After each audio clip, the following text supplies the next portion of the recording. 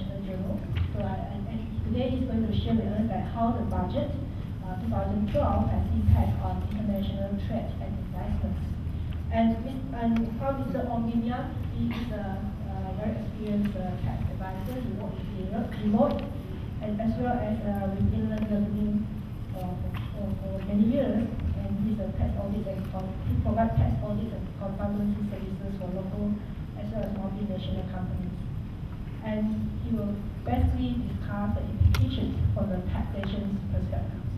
So how are we going to run this session is that I will invite all speakers to speak for about 20 to 25 minutes. And if you have burning questions, we will address to them in this section.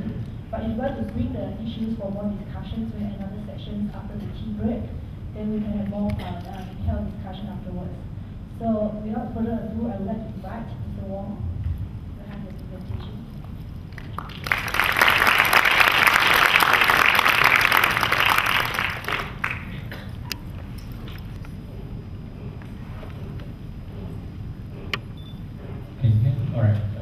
Good morning, everyone.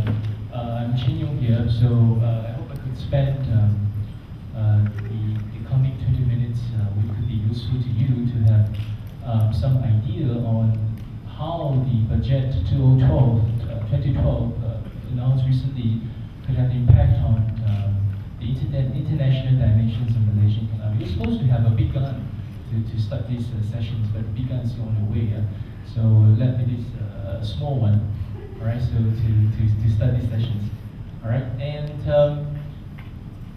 of course, by the time when I have this title that how budget could have impact on the international dimensions, which we talk about international trade and foreign direct investments, that will be a little bit tricky and a little bit difficult because a budget normally is not prepared for promoting international trade or FDI. You know, that's supposed to be the role of industrial policy, is supposed to be the role of investment policy.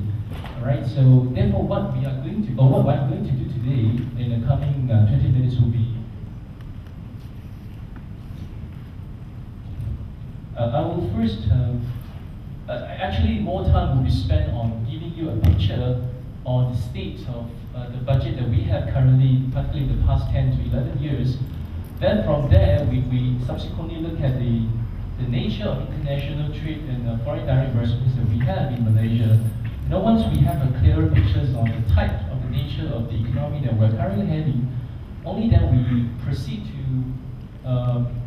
some of the suggestions that I think are very appropriate on how the Malaysian economy could have progressed more firmly in the coming years.